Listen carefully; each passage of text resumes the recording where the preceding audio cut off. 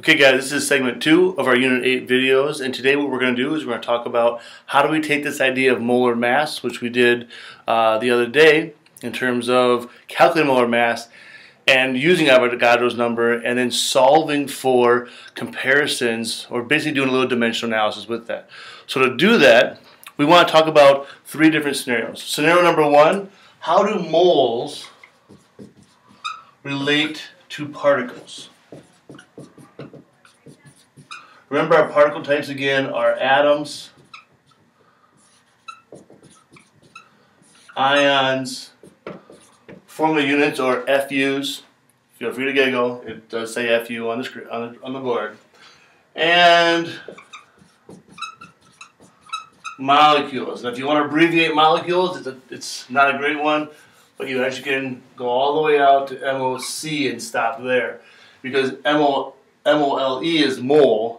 MOL is actually the abbreviation. Yeah, that's the abbreviation for a mole. That's the full word. I don't get it, but that's the way it works. So to abbreviate molecule, we go MOLEC for molecules, are different types of particles.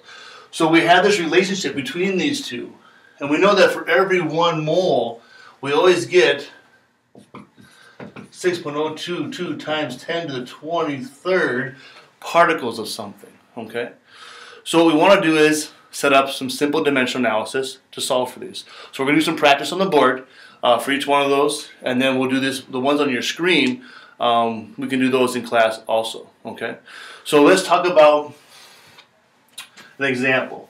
If I take, let's say I have 5.5 moles of, let's say, water.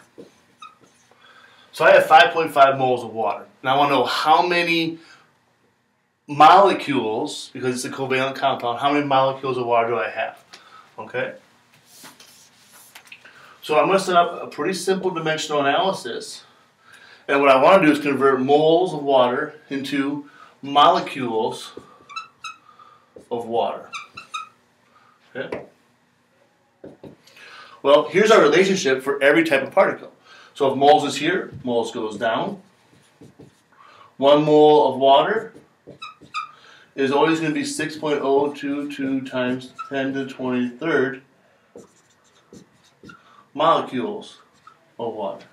Okay? So we need to take 5.5 times 6.022 times 10 to the 23rd.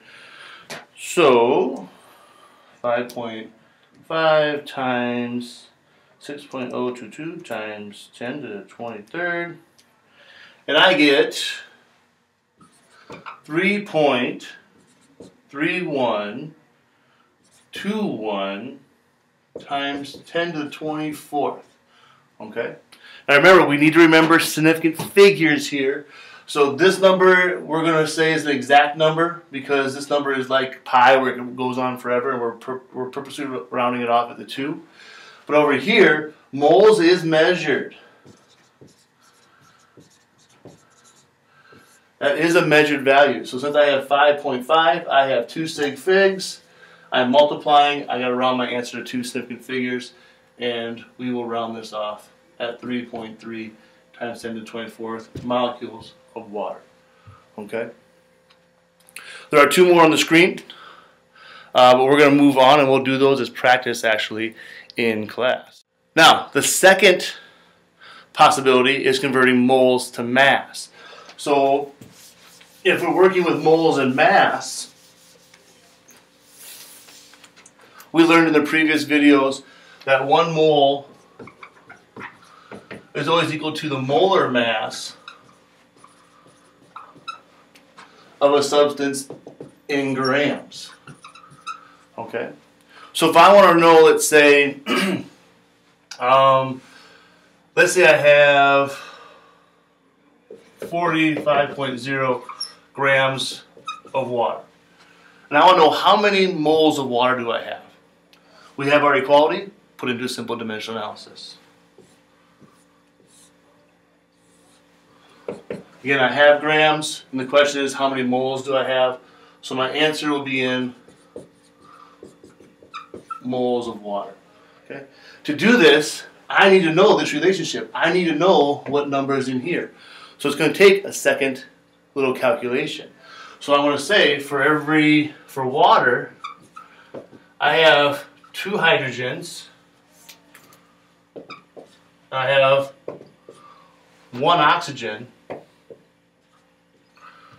Hydrogen's molar mass, if we look it up, is 1.01 grams per mole. Oxygen's molar mass, 16.00 grams per mole.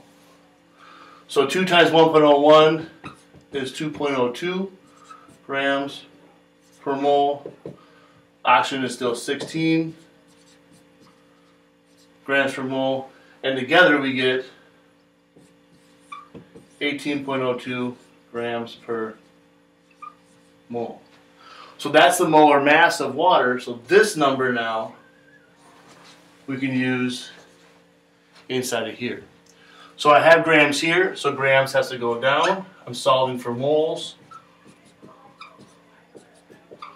of water, and there's 18.02 grams of water for every 1 mole of water. So now I'm just taking my 45 divided by the 18.02. We do that. 45 divided by 18.02. Now I get 2.497225305. My dumb calculator has no idea where to round this. I need to decide. I have 1, 2, 3 significant figures. This number in it, again, we purposefully rounded at the hundreds place, so we will not factor it into our significant figures. Grams are measured, so I have 3. I need to round this off at 3. So 2.497, 7 tells me to round up. And we get 2.50 moles of water for this one. All right, there's 2 more practice on the screen. We will hit those in class. Okay, we have 1 more example that we need to work through, and then we'll practice this in class coming up. And that is what happens when we have to compare moles to volume. Now this one's a little bit different than the other 2. We've already talked in class about molar mass and calculating that. We talked about Avogadro's number 6.022 times 10 to the 23rd for particles, but we really haven't talked about volume yet. Now one thing chemists can do is, because gases act in a larger amount of space, we've actually been able to figure out that any gas at the same temperature and pressure, no matter what type of gas it is, it can be oxygen, carbon dioxide, nitrogen dioxide, nitrogen gas, it doesn't matter what type of gas it is, they all will have the same number of moles per liter of those gas at the same temperature and pressure. So what scientists have done is they've set up a standardized temperature and pressure to base this off of. So as we see on the screen, the standard temperature and pressure, we're going to be able to relate that back to moles. So at STP, and STP stands for standard, T is for temperature, P is for pressure. At STP, 1 mole of any gas will equal 22.4 liters of that gas. Okay, it's a nice little tool to have. If we have to, we can always convert into standard temperature and standard pressure, and then we can use this value. Now, standard temperature is actually 0 degrees Celsius. Okay, so our standard temperature is basically our 0 point or our freezing point for water.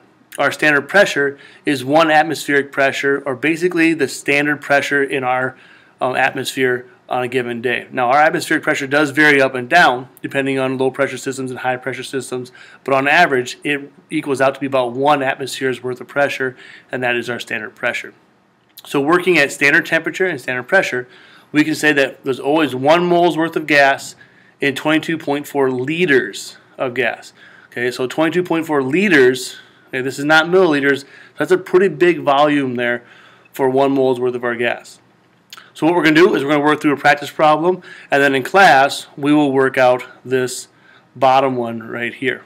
So let's go to the board. Let's say I have 3 moles of carbon dioxide.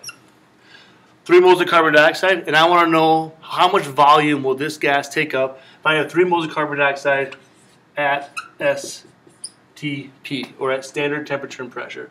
Okay, so again, we set up a simple dimensional analysis, and we just put in our conversion factor. we know that for every 1 mole of any gas at STP, we get 22.4 liters of that gas. Now let's say I wanted this in milliliters, or I want to solve for how many milliliters of the gas I'd have. I could always add in another conversion factor and say for every 1 liter I get 1,000 milliliters of my gas also. And we could do it that way. So if I had 3 moles of carbon dioxide gas, how many milliliters of the gas am I going to make?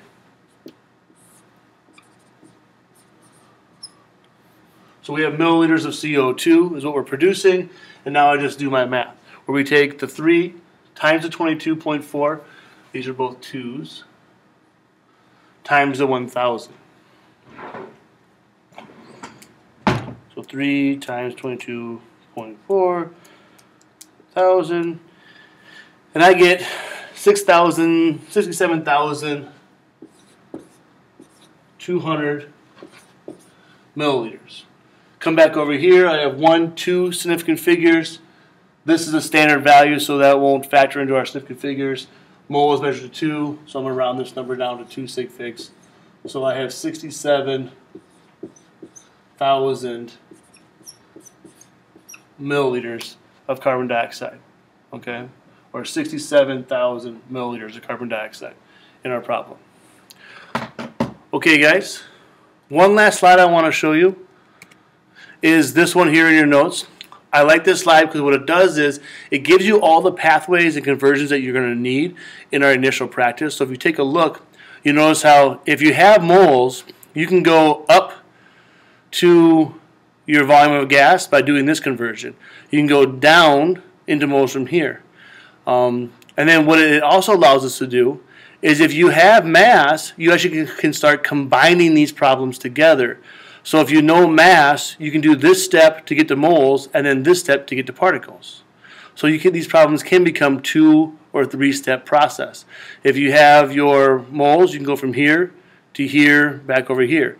So it's a great little chart to show you the pathways that's possible and the equations or the conversions that you're going to use to do that. So when you're practicing, feel free to pull this up and look at that as a help for you guys to do that.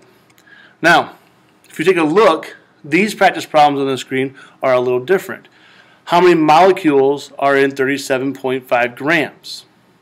Okay, so we now have molecules to grams. So if we back up, molecule is a type of particle and it wants grams. So you're going to have to do 2 steps to get to that process. Okay, so these 3 additional practice that you'll be doing in class the next day or so, take the same idea, but now you work it through 2-step or 3-step process in there. Okay, that is it for this video today, guys. This takes us through our different types of practice. In class tomorrow, we will go through all the different practice that are on these slides and work through all of them. If you get those done, then we can move on to actually looking at some of the practice on the worksheets also.